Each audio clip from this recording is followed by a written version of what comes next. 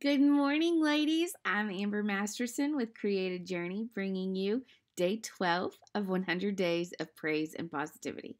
Today, we're going to be diving into Romans 15:13, and we're going to be talking about hope this morning. So, let's jump right into our journaling, and then we're going to discuss it at the end. Okay, so just like always, we're going to start off by taping off our word of the day and the praise God section.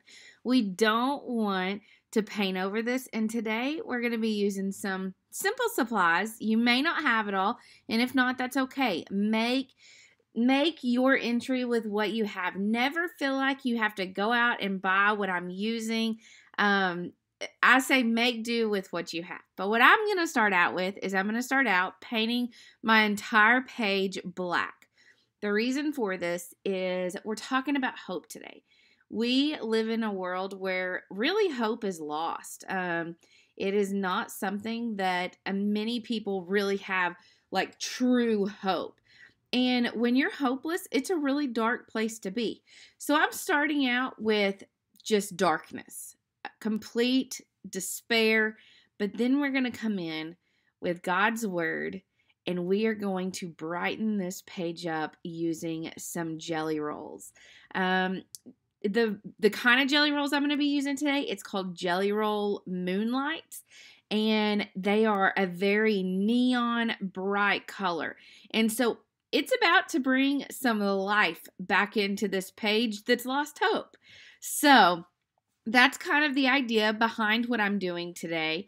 And I'm going to kind of walk you through this, although for the most part, it's pretty self-explanatory. So we are going to talk a little bit about hope and in the world we live in.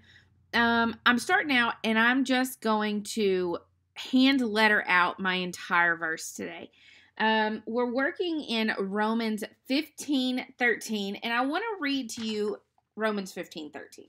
It says, "May the God of hope fill you with all joy and peace in believing, so that the power of the Holy Spirit you may abound in hope." Wow. Wow. Have you ever been in a season where you feel like just all hope is lost? I know for a fact I found myself in chapters of my life where I find myself in a valley and it is sometimes hard to rebound out of that quickly. And it kind of leaves us with the lingering feelings of despair. But what this verse is telling us is that we serve the God of hope, y'all. He can give us a supernatural hope that can't be found anywhere else in this world. One of the things that I thought of when I read this is Paul is praying that the God of hope would fill us with joy and peace, and that it would never, ever cease. This joy and peace can flow in and throughout our lives, and it can literally seep into every area. But we have to trust in Him. As we trust in Him and as we have faith in Him, He's going to fill us with that joy and hope. So, are you today feeling hopeless about something? Is there something that you just don't see good coming out of?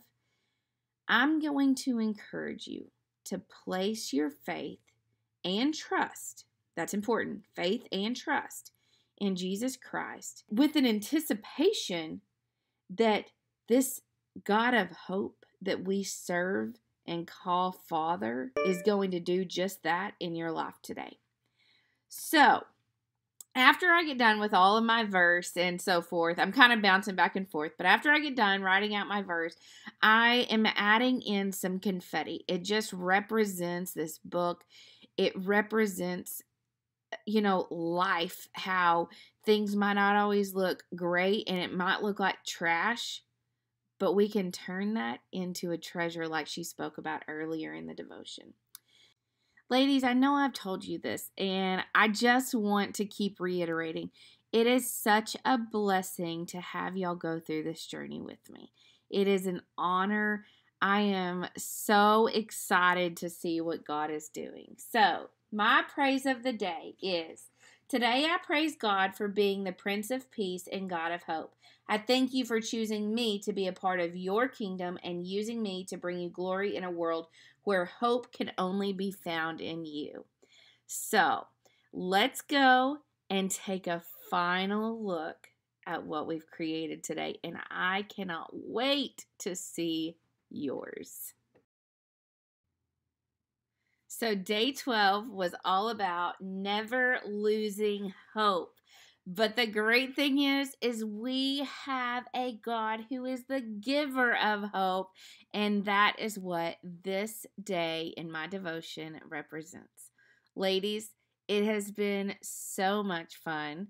I enjoyed this entry. This was a fun entry to me. I like the confetti. I love the bright colors. And that dark page, man, it just really got brightened up with his word and these neon colors, and it's just so fun. So tell me, leave me a comment below and tell me what you praise God for today on day 12 of 100 Days of Praise and Positivity. Don't forget to like, subscribe, join our Facebook group, tag me on Instagram, do all the things. Don't let me miss your entry. I want to see it. Leave your comments below, and I will see you tomorrow morning for day 13. And we are going to be talking about faith and us not being alone. Are you ready? I'm ready.